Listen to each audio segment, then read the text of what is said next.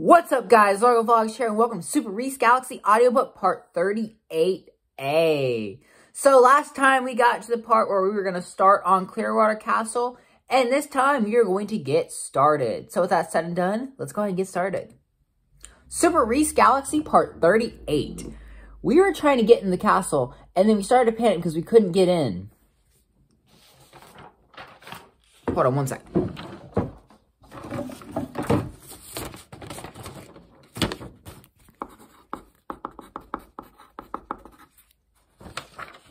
Reese, guys, the castle is locked. There's no way in. Malik, of course it's locked. Do you really think they would just leave it unlocked?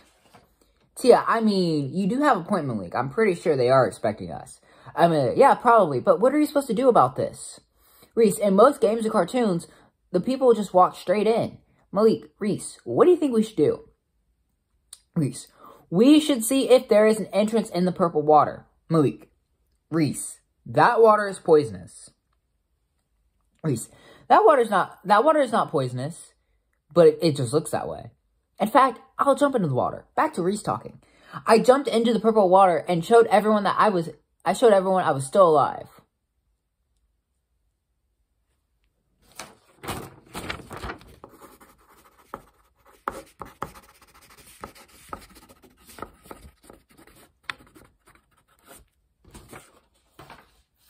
Everyone jumped in the water and we swam down to push a red button. After we pushed the button, an underwater door came open. All of us entered, and then the door pushed us up to the entrance of the castle. The castle reminded me of Castle Black from Super Paper Mario. Castle was black, but had other colors too. However, I knew this would be a very serious area. There were a bunch of snakes that tried to bite us that were very scary. Also, a bunch of foreign creatures none of us saw before.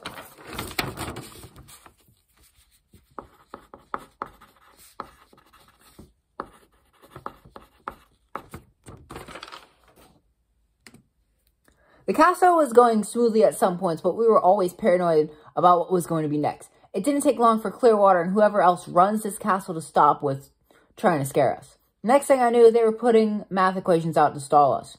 Basically, if we got the question correct, we would go to the next room. But if we got it wrong, then we'd be sent to the entrance of the castle.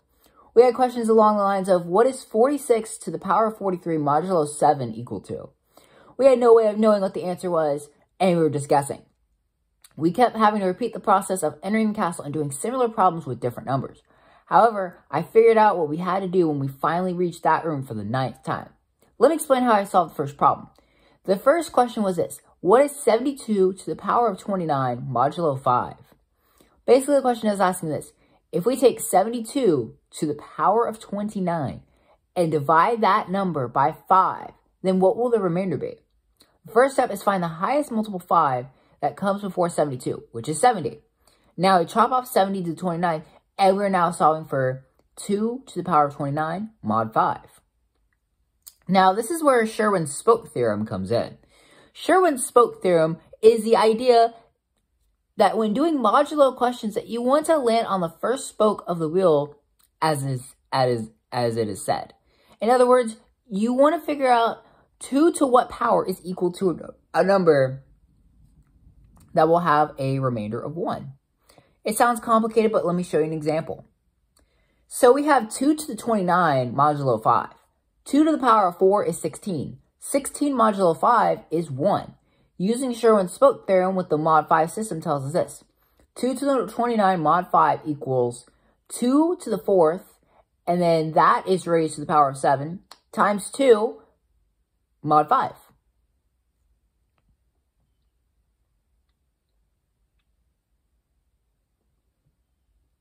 Because, okay, so times 2, let me explain. So if I have 2 to the 4, that would be basically, so 2 to the 4, and then that to the 7th is 2 to the 28th. Whenever you double something when you're in a base 2, that is basically 2 to the 1. So when you're multiplying exponents, you generally add them. But if it's like parentheses, or it's like 2 to the 4th, raised to the 7th, that's 2 to the 28th. Sherwin's spoke theorem makes 2 to the 4th equal to 1. 1 to the power of any number is 1. So we now have 1 to the 7 times 2. 2 mod 5 is 2, so our answer is 2.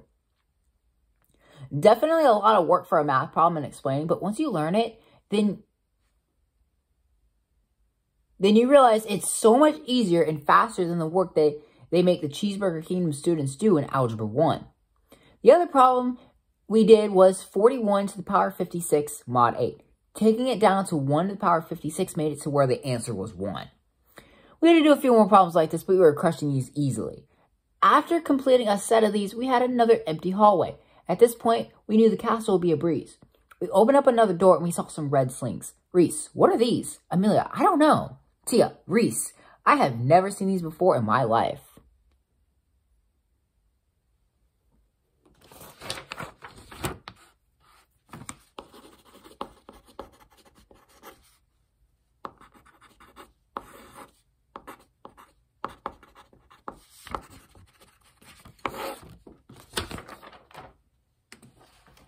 Malik, these are called sherry slings.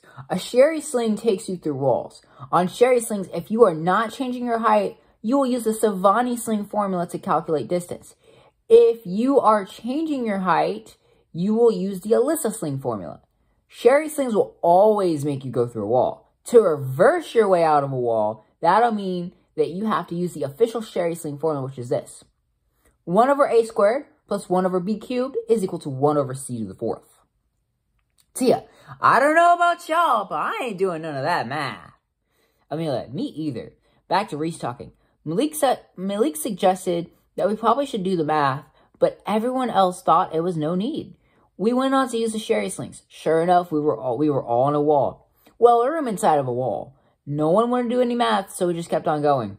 We used another sherry sling, and we got into another wall, which took us to another room. I wanted to do some math, but I didn't have any paper. All of us kept choosing not to do math until we were 12 walls in. Malik, guys, we need to use the sherry sling formula and get out of here. Tia, man, I don't want to do that. Malik, I'm serious, Tia. Tia, okay. Back to Reese talking. Tia and Amelia were feeling adventurous with this whole puzzle. But Malik with us, he has the courage to tell the group that we need to get serious. Malik is a really good leader. He always thinks of solutions in a state of pressure and has a lot of street smarts. Luckily, to reverse, we only need to know the distance of 2 of the other sherry slings. One was 3 feet away, and the other was 5 feet away. The answer we had to type in, because in sherry slings, you actually have to type stuff in for the third sling that's outside of the wall. Like, that's the whole thing. The answer we had to type in was the 4th root of 1,125 divided by the 4th root of 134. The math was obnoxious. Still not as obnoxious as some algebra problems. Who am I kidding? It was way worse than that. By the time we had reversed our way back to where we were, we decided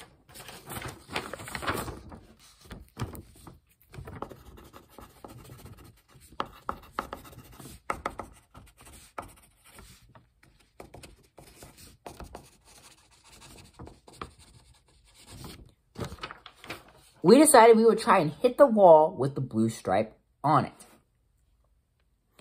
When we did this, we hit an Irma wall. An Irma wall. So basically the blue stripe is the Irma wall.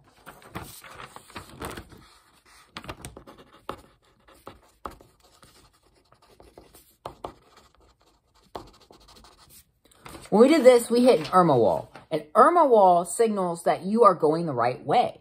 However, you will reach a dead end in the wall. If you do not use the sherry sling formula, or if you do, then you'll end up back at where you were before going into the Irma wall. However, to advance out of an Irma wall to go to the next area, you must use the super sherry sling formula. The formula is 1 over a cubed plus 1 over b cubed plus 1 over c cubed is equal to d squared.